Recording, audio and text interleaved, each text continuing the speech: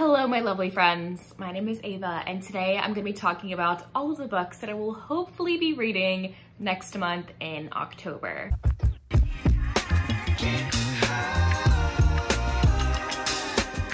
I put a heavy emphasis on the word hopefully. There are quite a few books on this list. A lot of them are shorter length.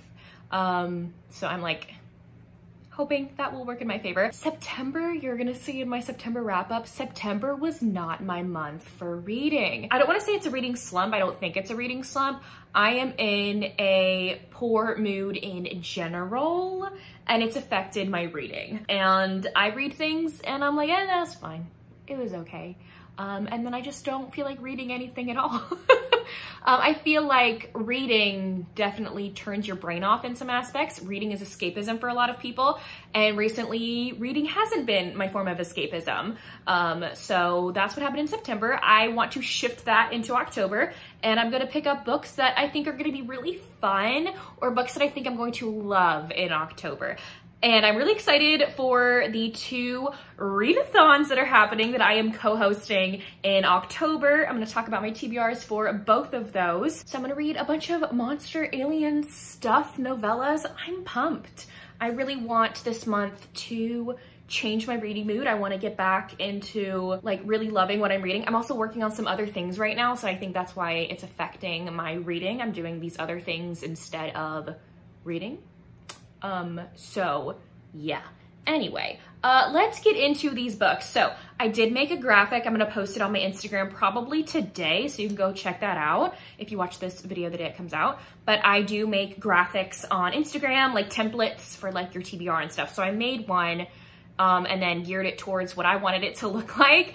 It's pretty bare because the majority of my TBR is actually for the 2 readathons I'm going to be participating in October. First is the Monster Mash readathon that I'm co-hosting with a bunch of other lovely ladies. I'll tag them all down below. Please go check out their channels, where we're going to be reading a bunch of monster romances, and I'll get into my TBR in a second. And same thing goes with the Novellathon, which I think this is the 3rd round we've done the Novellathon with my lovely sweet friends. Again, I'm tagging them down below. I love them with my whole heart.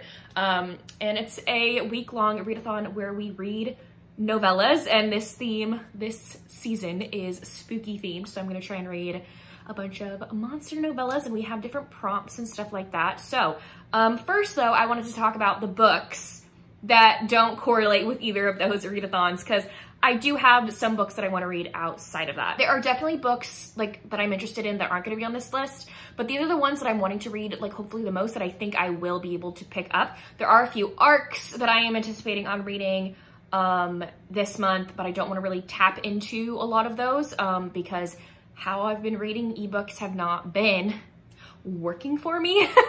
Ebooks haven't really been. I'm only really been in the reading mood for either audiobooks or books I can finish in one sitting, so novellas. So ebooks have been few and far between for me because of my mental state right now. I just can't focus. My mind wanders to things it shouldn't instead.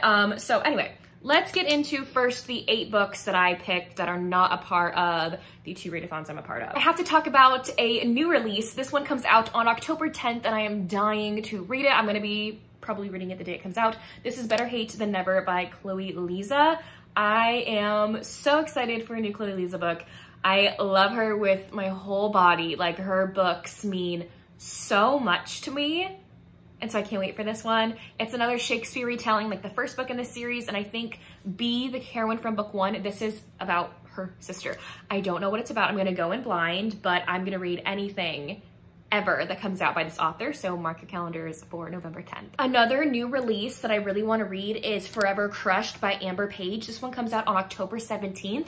This cover gives me the ultimate fall vibes, and I live in Texas where it is extremely hot still. Like, Texas heat has not gotten the memo that it is about to be October, and it feels like July still. Like, it's astronomically hot here. This one gave me cute fall vibes, which I am totally in the mood for.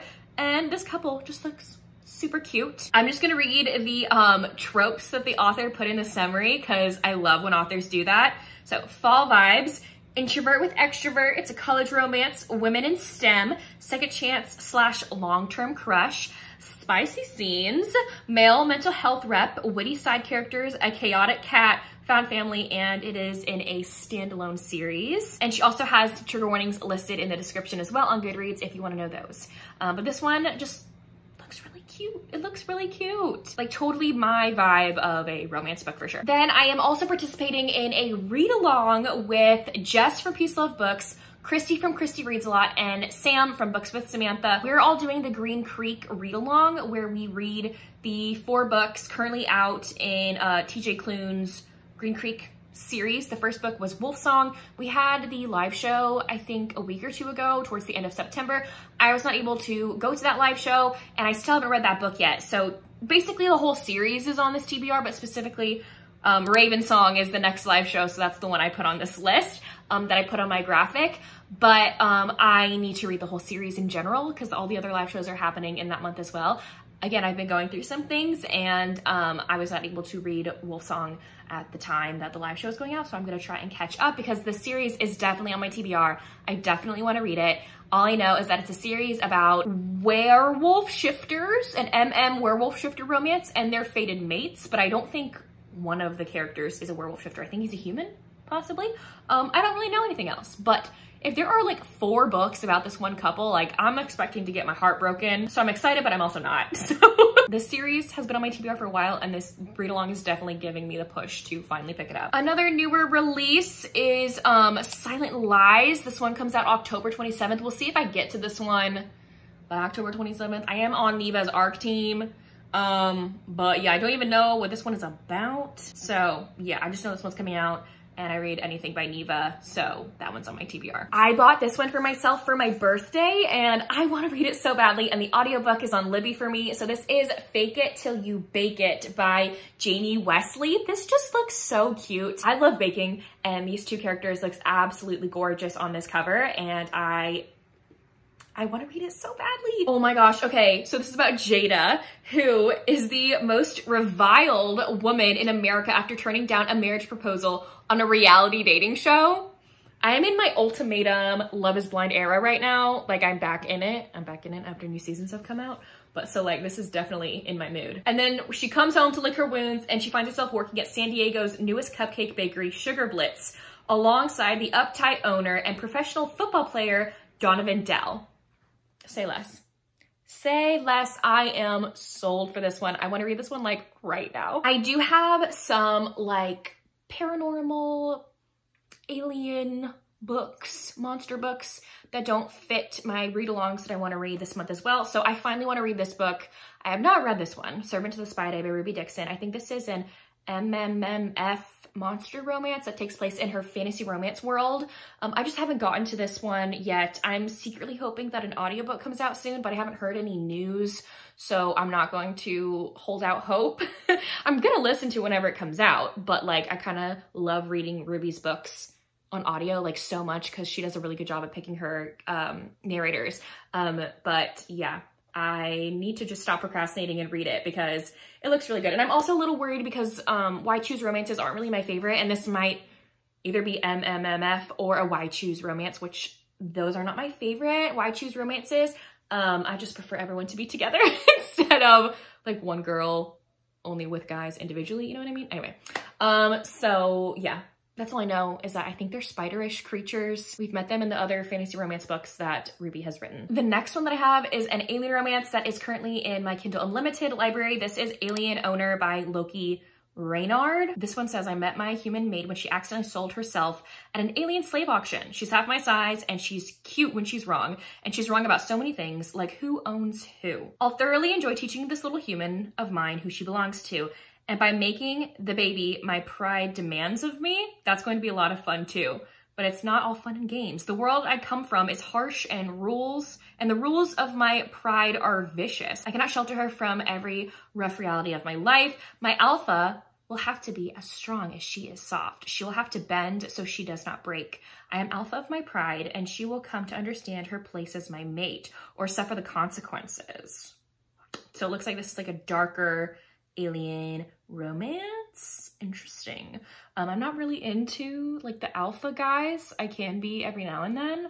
But I think the fact that it's an alien romance will definitely make it better for me, I guess. And the last one that's not a part of a read-along is To Tame a Dragon by Tiffany Roberts. This is the like first book in their like dragon series. It looks really fun. It's fairly short. Like, look at this new cover they have. Like, it's beautiful. And I just want to read more Tiffany Roberts because they write really good like monster alien romance books that are great and emotional at the same time. Those are the 8 books that I have that are not a part of a read-along, so I'm quickly gonna go through the ones that I have on these 2 TBRs. First, I have the Monster Mash read-along. I'm gonna leave the information for both these read-alongs down below too to save time for y'all. Y'all can just look down in the description. Hannah Blackwell made some amazing graphics for this read-along, or readathon, I'm sorry.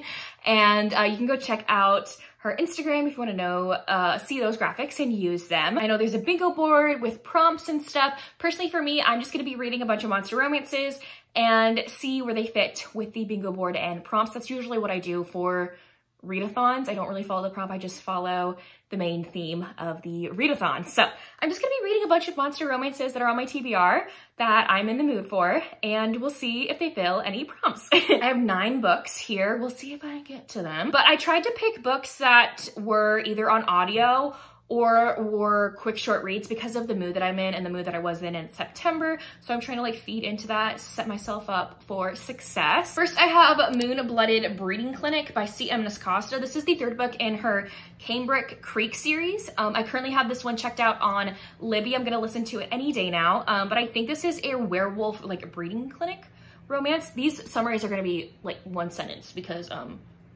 I got a lot of books to get through, but I've heard great things about this and I've read the other 2 books in the series, and I want to try more C.M. Nascosta's books because I don't love them like everyone else and I want to find one that I love. Then I have That Time I Got Drunk and Yeeted a Love Potion at a Werewolf. This is the 2nd book in Kimberly Lemming's Mead Mishap series, and I want to continue on with the series. I love Kimberly Lemming's books, and this one just sounds really funny. I think we have another werewolf creature, so maybe I'm just gonna be reading a bunch of werewolf books for this readathon. Then is Found by the Lake Monster by Lillian Lark. I was gifted this book very kindly from Aspatia over at Asparagus' Reading for my birthday. She bought me the ebook for this, which is so sweet. I really love Lillian Lark, and so this one is like just about 100 pages, and I think this woman goes to this lake and this lake monster comes out and you know what happens. Okay, I love these covers. Lillian draws them, illustrates them herself, and they're absolutely like stunning. Then is The Aliens Escape by Ella Maven. This is the 2nd book in the Druxonian Warrior series. I think I read the 1st book in this series, I think a month or 2 ago, and I want to continue on with the series, and it is on audio. Like, I'm trying to find alien romances, monster romances on audio to help me set myself up for success again. So this one is on Libby for me to listen to. It's the 2nd book in an alien romance series that I somewhat enjoy. I think I want to dive deeper into this series. Next, I have Blaine's Beast by Joel Abernathy. This is an Beauty and the Beast retelling. Yes, yes. And this cover, oh my word. Oh my word, this cover. But I've never read an Beauty and the Beast retelling, so I was sold. Absolutely sold. Oh, next I have Trick or Orc by S.J. Sanders. I think this is like a cute, cozy monster romance, but with an orc hero as well. Like, I love monster romances that can also be cute and cozy. So Ashley Bennett is like the queen of doing that, by the way, if you want to read some cute and cozy ones for October, but they're also really hot. Like, Ashley Bennett is your way to go. So I don't really vibe well with S.J. Sanders' books. I don't know why. I've read over 3 of them and I've given all of them 3 stars or lower. I just don't care for them. I think it is because they are way too long for my taste. This one's only 151 pages. So I feel like if I were to like any of them, it's probably gonna be one of the shorter ones. So that's why this one, I'm gonna take another shot at S.J. Sanders, and if this one doesn't work for me, I don't think this author is for me. She just writes a lot of monster romances, and the covers for them are absolutely stunning, and I wanna like them, but they're just too long for me. So I'm hoping this one is an outlier. Ooh, then I have Wed to the Lich by Lila Faye. This is her newest book in the Arranged Monster Mate series, which I love Lila Faye's books. So yeah, I just put it on here because I need to read it. And it came out last month and I still haven't read it yet. I think it was on my TBR for last month too and I didn't get to it. Each book in the series is about like a mating agency that mates humans to like monster creatures. Pretty fun. I've only liked Layla Faye's books in this series, so take with that what you will. My next one is Released by the Kraken by Abigail Aaron. There you go. This one's only like 110 pages and has something to do with Krakens. I didn't really need to know anything else on my TBR. And then my last one is Seduction of a Psychopomp. Is that how you say that? Psychopomp? I don't know. But this cover reeled me in. I think, one of my friends has read this. I'm not sure. I think someone I know has read this book and liked it. And the tagline for this one that I'll leave you with is, I won't live to see my 29th birthday unless I make a deal to marry death. Sounds fantastic. Sounds fantastic to me. Okay, next I have my TBR for the Novellathon. This one's happening from October 16th to 22nd. I'll leave all the information below as well. Tiffany has all of the graphics on her Instagram because Tiffany made all these and they're beautiful as well. So let's get into these novellas. All of them are like spooky-ish or paranormal themed. I'm really excited to read them. I also forgot to mention there is like a build your own bingo board as well with prompts that you can put on the bingo board. So again, like my last readathon I just talked about, I just like read what I want and then try and fill in the bingo board as I go along based on what I read. So there's no like rules for this readathon except you just read novellas. And we did like a spooky season. You don't have to read spooky books. You can read whatever kind of novellas you want. I don't think all of these books are spooky-ish or monster-ish. They might be, might not be. I don't know. I don't remember. But yeah, we do have a group book if you want to read it with us. This is Hollow by C.M. Nascosta, another C.M. Nascosta book. This is a collection of 2 short tales of Sleepy Hollow to heat your chilly autumn nights. So, sounds fun. The host of this, my girls, we were very excited about this one. Like we were swooning over this cover and like C.M. Nascosta's like next book cover looks beautiful as well. Like her covers are hitting it. We were swooning over the cover and the fact that this is a Headless Horseman book. Yes. Okay, so these books I have on my TBR. Let's go. All of these are on Kindle Unlimited, by the way. Hollow's Grove by Lee Jaquo. Lee Jaquo writes novellas centered around like holidays and stuff. So this one is her like Halloween one. That's all I know. I don't want to know anything else. I think each of these has like a certain little aspect to it about what people like, certain things that people like. I don't know what that one is for this one, but anyway, it looks fun. Next is No Place to Hide by Harper Ashley and Ren Hawthorne. I think someone said that this is like a scary-ish romance one, which has me like eek because I don't do well with scary stuff at all. So we'll see how this one goes. But it's like 99 pages. I think these 2 characters like meet at a carnival or something. And they play like a chasing game or something together. I don't know. Next is Jacked by Layla Faye. This is her book that comes out on October 3rd. And all I know is that it has to do with a guy named Jack and it has to do with pumpkin like her other Jack books. So on the TBR it goes. Then is Not Today Satan by Calliope Stewart. He looks like a monster creature. So it's apparently an MF Omegaverse tale that features a plus-size female main character and her relationship with Satan, which I assume has something to do with knots. So, yeah. Next is A Bump in Boohale by Kimberly Lemming. This one is only 44 pages, but I love Kimberly Lemming. I said I wanted to read one of her books for the other readathon. And my girlies in our group chat for the Novellathon, I think all of them but me have read this one. So I need to get on it. I don't even know what it's about, but it's 44 pages. So I'm gonna fly through that. Next is The Dalwick Demon by Ashley Bennett. I have not read this one yet by Ashley Bennett. I don't even know what this one is about. It says, in her short life, Iris has known nothing but heartache. When she is thrown into the mouth of Dalwick Cave as penance for her supposed crimes, she expects to find herself face to face with death. Instead, she meets the demon of Dalwick Cave. After getting to know the being behind the myth, Iris finds herself tumbling headfirst into cardinal love. Can he show her that love can be kind? Will Iris finally learn that love and lust go hand in hand? Like, yes, okay. I haven't heard anybody really talk about this Ashley Bennett book because everyone's like all the rave for the Leviathan Fitness series, which I love the Leviathan Fitness series, but like I want to read her other stuff too. I'm dying for her. The frog one that comes out this year. I want to read that one so bad. Anyway, next I have Lady Venom Takes a Mistress. All I know about this one, it's a sapphic vampire romance. Yes. Done. Next is Raising the Monster's Child by May Kara. I'm sorry, I'm butchering that. But this is a monster. He looks like a rock. I was very curious, and the fact that it has something to do with a baby or something. Oh, okay, so this is about Sabrina, who finds a little alien in the woods in the cabin she just bought in the woods in the middle of nowhere. She finds a little baby alien creature and decides to raise it. But little does she know that the creature has a guardian and he isn't pleased. His name is Grist, and he's stranded on Earth and wants nothing more than to return to his homeworld with the child he's protecting. But when he encounters a human female who's taken on the role of the child's mother, all his plans are thrown away. Okay, yes, that sounds really good. I love like babies, a baby fever girl here, so I love babies and stuff. Next is Pull Me From the Deep by Christina M. Canales.